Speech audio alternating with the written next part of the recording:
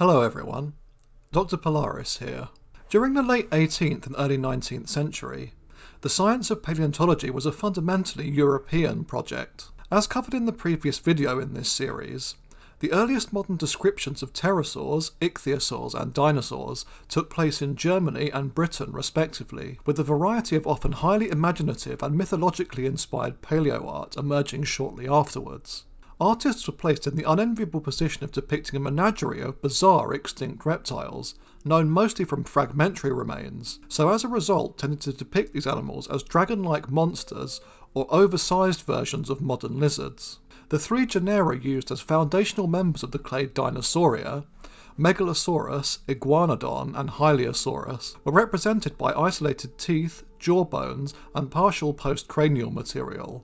Analysis by Sir Richard Owen, the leading anatomist of the Victorian era, led to a bulky and almost mammalian version of dinosaur-like appearance taking hold during the 1850s. This interpretation was famously put on display to the general public at the Crystal Palace exhibition, with this being an early and highly detailed attempt at scientific outreach. Owen worked alongside sculptor and natural history artist Benjamin Waterhouse Hawkins, who crafted the models to the anatomist's specifications, and would go on to have a notable career in the United States as well, but more on that later. Audiences were wowed by the prehistoric monsters at Crystal Palace, but somewhat surprisingly, scientific opinion tended to be significantly more negative. The criticisms were many, focusing on their speculative elements, the juxtaposition of modern landscapes with extinct animals, and accusations that they were simply scaled up, monsterized versions of living species. Discoveries in the decades following would reveal Owen's vision of dinosaurs to be inaccurate, such that these flagships of Victorian paleoart were now misleading or confusing the public more than educating them. The Crystal Palace dinosaurs had given scholars of the 1870s reasons to be sceptical of paleoart, and the creation of new life reconstructions fell out of fashion, in Europe at least, for almost a generation. In the United States, however, new discoveries were being made that helped to undermine early 19th century representations of prehistoric reptiles. Although isolated teeth and fragments of fossil material had been known since early colonial times, the first American dinosaurs to be scientifically described came to light during the 1860s.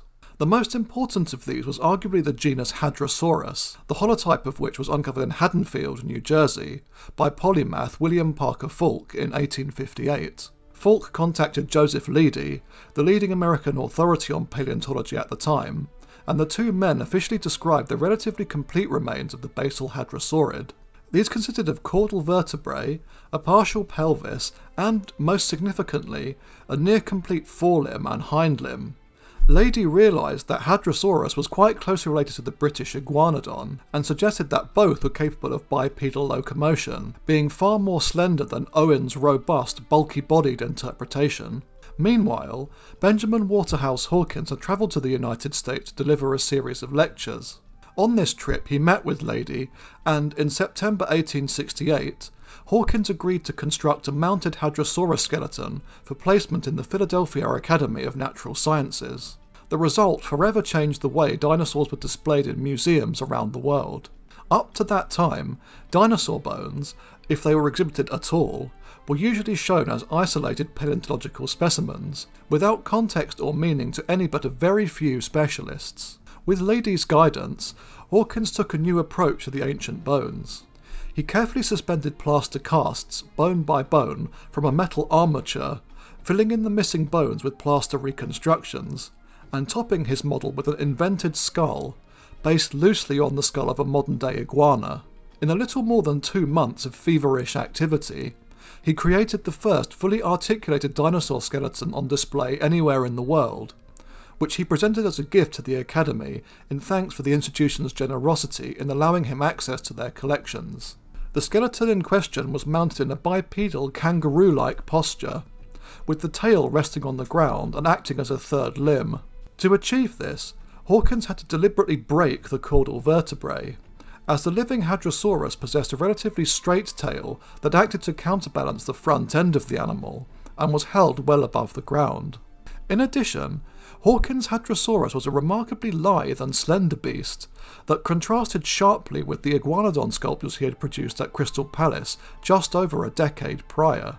Hawkins' Hadrosaurus skeleton was put on exhibition in the Academy's museum in November 1868. The public's response would be overwhelming. Even though the museum was open to the public only 2 afternoons a week, and closed for the month of August, nearly 100,000 people came to see the Hadrosaurus specimen in 1869, almost twice as many as had visited the museum in the previous year.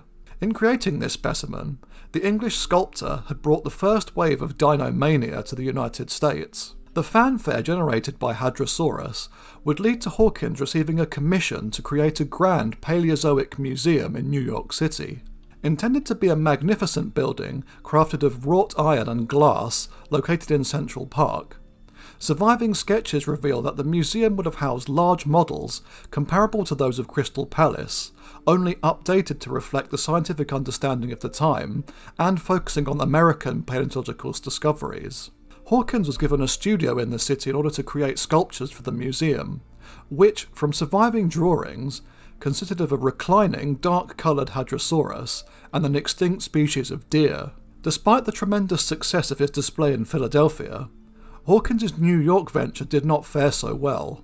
Corrupt politicians in Tammany Hall, led by the infamous William "Boss" Tweed, suspended Hawkins' contract in the middle of his work on the lucrative museum project. When Hawkins complained publicly of their interference, their retribution would be shockingly swift and brutal. On the 3rd of May 1871, a gang of thugs, hired by one of Tweed's henchmen, broke into Hawkins' studio and completely destroyed the models, moulds, and completed sculptures that Hawkins had been preparing for over 3 years. 5 months later, Tweed and his gang were arrested, to be tried and convicted for their egregious corruption. But for Hawkins, this justice came too late. The great Paleozoic museum he had been hired to imagine and create would never recover.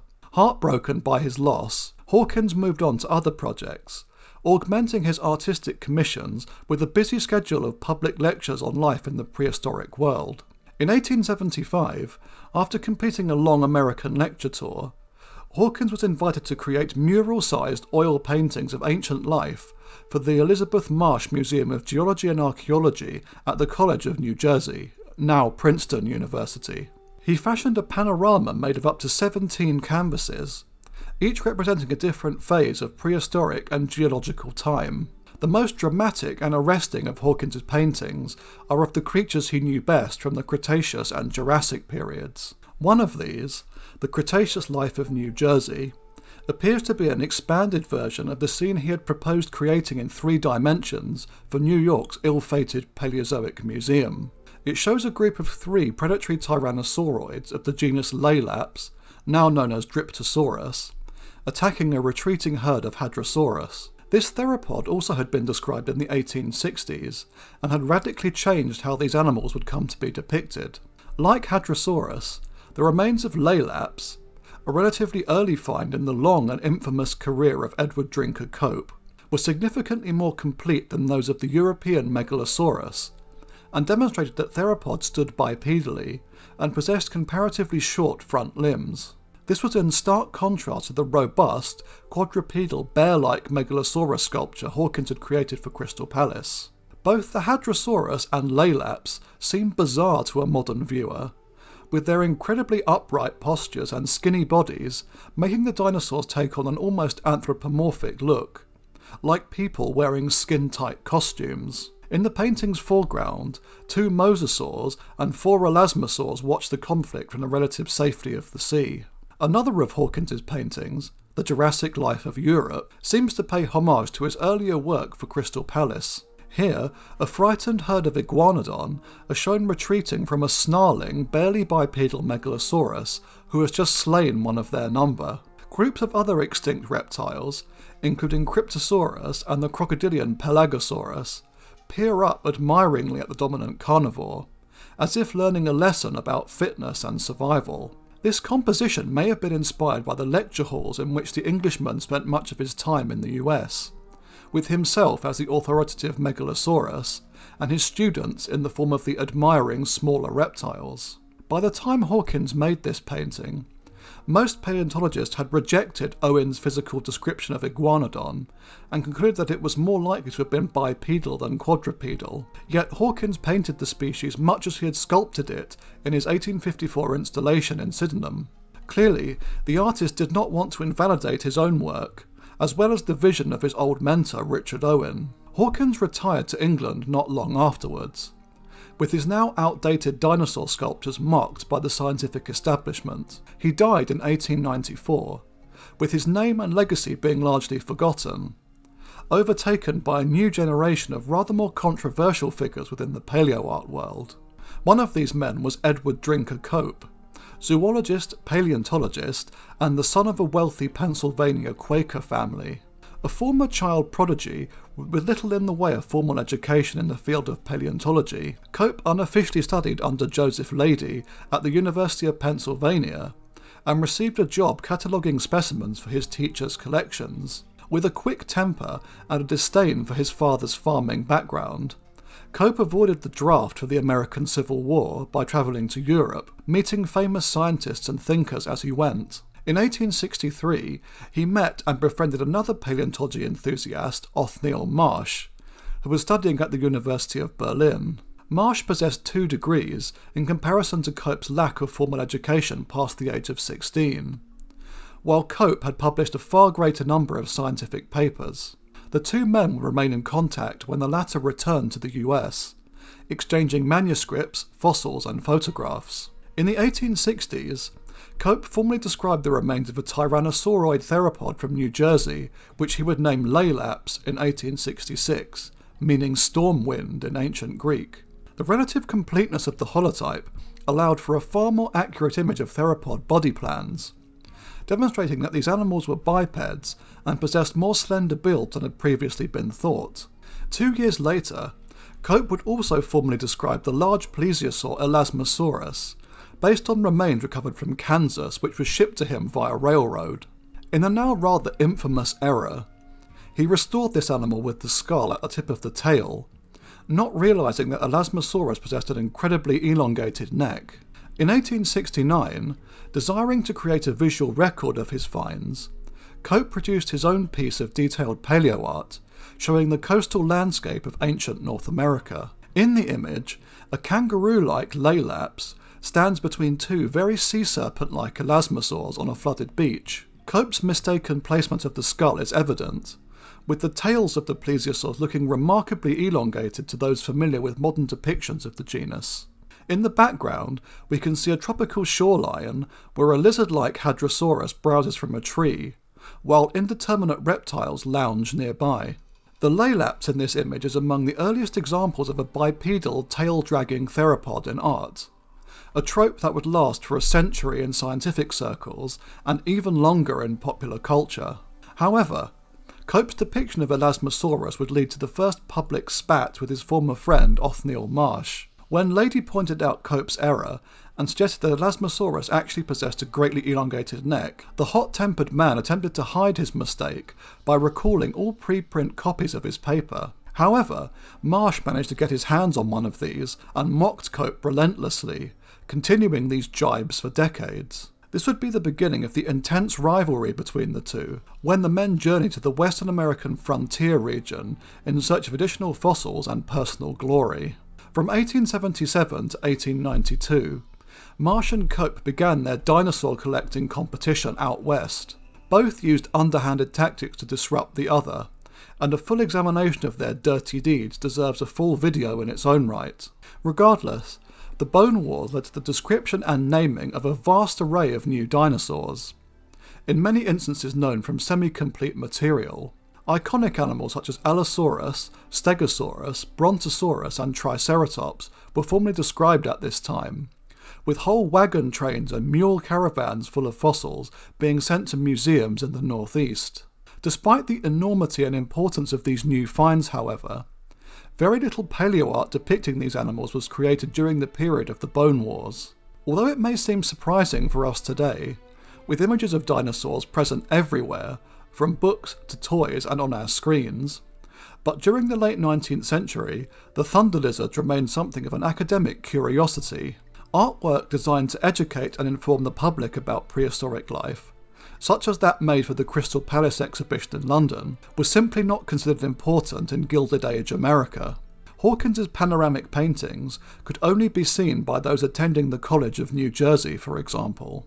The very elitist nature of Marsh and Cope's worldviews contributed to this, with the incredibly wealthy and supposedly high-class gentleman Cope and the stuffy academic Marsh holding paleoart in low regard. Dinosaurs were for well-to-do and upper-crust scientists, not for the general public. Despite naming and describing some of the most impressive animals to ever walk the earth, including enormous sauropods like Apatosaurus, it is telling that, outside of skeletal reconstructions produced for his papers, Marsh never created fleshy reconstructions of his dinosaurs during the period of the Bone Wars. Citing the inaccuracy of the Crystal Palace sculptures, Marsh was even recorded as saying, "Where the skeleton is only partially known, the danger of error is of course much greater, and I would think it very unwise to attempt restoration, as error in a case of this kind is very difficult to eradicate from the public mind. A few years hence, we shall certainly have the material for some good reconstructions of our wonderful extinct animals, but the time is not yet." Due to this attitude, attempts to reconstruct creatures in the flesh fell out of fashion.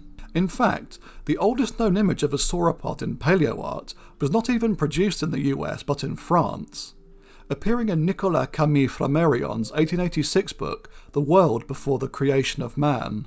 Interestingly, the now dubious genus Atlantosaurus is portrayed at least somewhat accurately, being a large, fully terrestrial animal with a long neck, as opposed to the swamp-dwelling depictions that would become commonplace in the following decades. In the accompanying text, Flammarion describes several sauropods in essentially accurate ways, as gigantic long-necked animals with small heads, of herbivorous character, and as denizens of terra firma. This view would be largely ignored, however. It would take until the 1890s for American paleontologists to realise the power of dinosaurs as educational, promotional, and commercial aids for museums and scientific institutions. Under the direction of Henry Fairfield Osborn, the American Museum of Natural History in New York hired artist Charles R. Knight in order to produce paintings for the newly opened Department of Paleontology. The incredible paleoart produced by the prolific Knight would help catapult dinosaurs into mainstream public consciousness, with now iconic depictions of extinct animals appearing by 1897. Museums placed dinosaur fossils front and centre, with the remains of Diplodocus, Triceratops and Brontosaurus towering above visitors, while other artists soon followed suit. Soon, the emerging medium of film would ensure dinosaurs remained a perennial fixture in the public consciousness, in ways unimaginable to Hawkins, Marsh and Cope. In fact, Hawkins died only a few years before Knight's paintings went on display, and I'm sure as a prolific science promoter, he would have greatly appreciated them. Thanks for watching, everyone.